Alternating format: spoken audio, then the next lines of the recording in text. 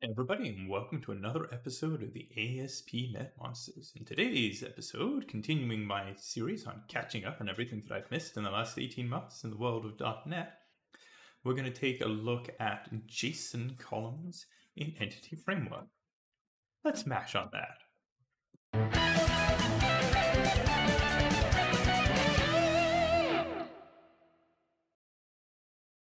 All right, so today's focus is going to be taking a look at JSON columns, which is a feature that was added to Entity Framework 7. So we're still a version behind here.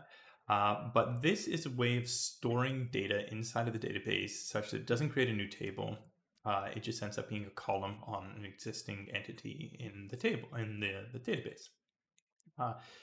Now, maybe 2 years ago, I would have been pretty dead set against this because it feels like it's a way of doing an end run around doing proper database modeling, just shoving a bunch of data in there. But there are times when you have properties on an entity which are very tightly related to that entity, and maybe it doesn't make sense for that to have a lifespan outside of the entity itself.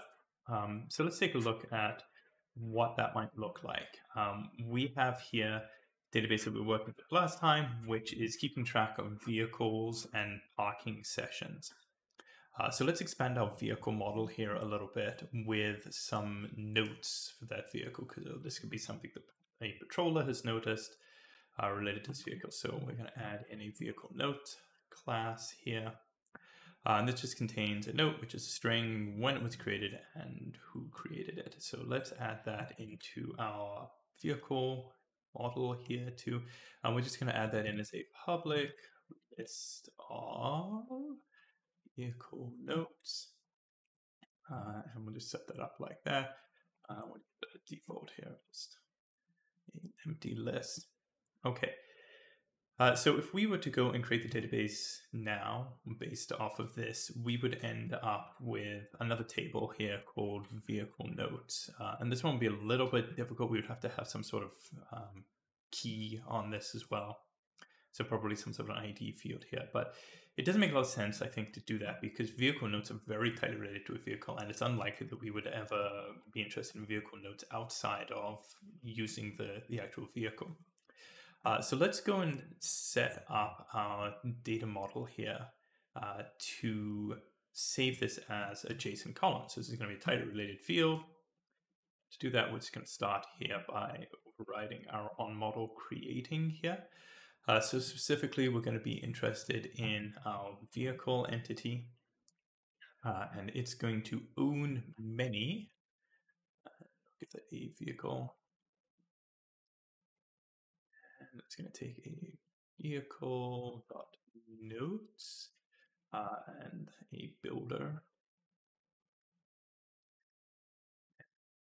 Builder is going to builder.toJSON. Okay.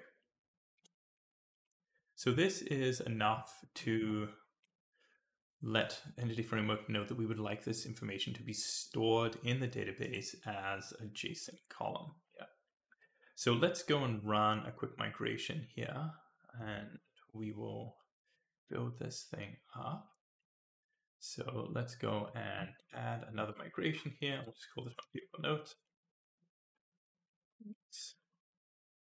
And then we can pop over once this is done, I guess, and we run the migration and see what changes have been made to the database here. So we'll run that migration here and take a look at our database here, vehicles table. And inside the vehicles table, we actually have notes as a varchar max. So instead of creating another table, that's gone and just created another column inside of our vehicle entity, and it's just set it to a text column. So that is fairly basic. That allows us to add some notes, but there's not a huge advantage to doing this. But let's make whatever is inside this note just a little bit more complicated so we can take a little bit more advantage of the fact that this is some JSON. So to our note, let's add a location piece of information So location is just going to be a fairly standard location, name, address, postal code, state, country, and those are all nullable, so we don't need to set any of those in particular. And in here, we'll create public location, nullable, location, get set. Okay, and then we need to return back up here to our mapper and add one little bit extra to let it know that this location information is also going to be stored as JSON. One. It's going to be a note, and on the note, we're going to own a location. Okay. So we've got this in place. Let's go and run our database migration again here really quickly. Add a new migration here called vehicle location maybe. And let's see what ends up in our migration for that. So we have some migrations here, so vehicle note location. So that's interesting. This location migration is actually empty. It doesn't do anything. And that's because we're just telling Entity Framework that the object that's stored in that column is a little bit different from what it was originally anticipating. So there's not actually any database changes to this. There's only Entity Framework model changes for this. So we don't even have to go and run this migration or anything. So let's go and expand our original program here and add a little bit more data into our database to play with so we can see what that looks like. So I'm going to just go and steal this. A little bit long.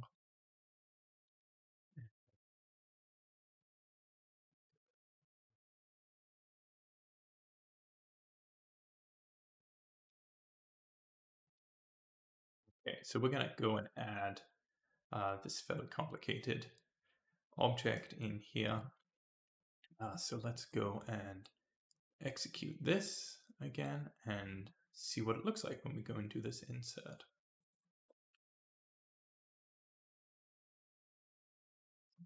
Okay, so here is our handy dandy interface. And we're just going to go and run populate again here and see what happens. Okay, so we've now populated the database here. Let's zoom in down here and take a look at what we've got going on here. Okay, so we have inserted a bunch more data here inside the database. It looks like fairly standard insert commands here to just go and populate this information. So let's take a look at what this actually looks like inside of the database. Oops, that wasn't the thing I was looking for here. So let's go take a look at vehicles here. Select the top 1,000 rows. This can go away. Okay, so within this, we have a bunch of JSON data that's been inserted in here, and it contains all of the information that we added in.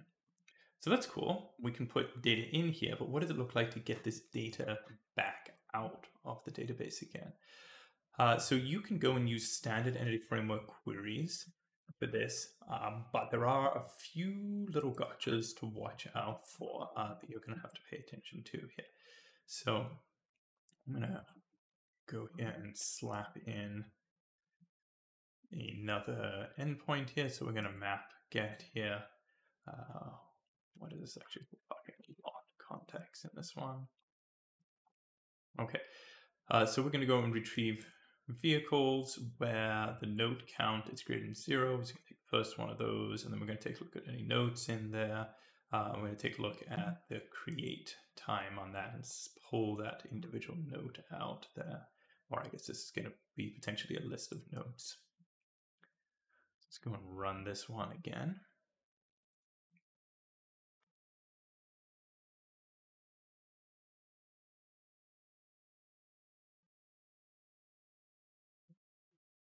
Second. Okay, there we go. So we're going to go and take a look at this comments endpoint here. Try this out and see what we get back. It should end up with And there we go. So we've got here a selection of notes. There's only one of them here. We can take a look at what that note looks like right here. And if we drop back down and take a look at the SQL for this, we can see that the SQL that was run here is actually using JSON commands against the database. So this is fairly efficient against the database, perhaps not quite as efficient as querying against a child table, but it's still fairly quick. You can still see there's actual SQL support for this here. So we've gone and found vehicles, and we've looked for vehicles where there is a count of notes that's greater than 0 within it here. And you can see that this has actually worked quite well, even though we have some columns where this is null in the database. So we had some legacy columns where we didn't fill that information out, but it's had no problem handling that situation. One thing to note here is that you don't see anything in here related to the dates, and that's because we've actually gone and pulled this individual item out here, and then the rest of this query here. Oh, I should switch back here. Sorry. So we've pulled the note out here, and then the rest of this query here is actually run in the C# code, so in the .NET code. So this is not being run against the database here. So this is something to just pay a little bit of attention to when you're looking at the efficiency of your queries, that you need to pay attention to when those queries are materialized and sent back to your backend, front end, whatever it is, from the database, because some of this stuff is going to run maybe where you're not anticipating it to run. So pay a little bit of attention to that. But this allows us to put misshapen data into this column. It lets us be really flexible in the data that we pull from this.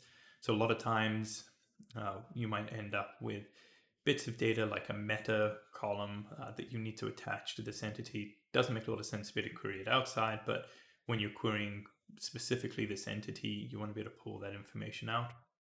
And this is a shortcut to do it. So a lot easier than building a bunch of other tables, reduces the concept count a little bit inside of your system, because you don't see quite as many tables when you load it up. But this is a really interesting approach, and I'm quite a big fan of it now, I think. Maybe you're not. Let me know in comments below. I think that's everything today. So remember to like, comment, and share, and we'll see everybody next time. Bye.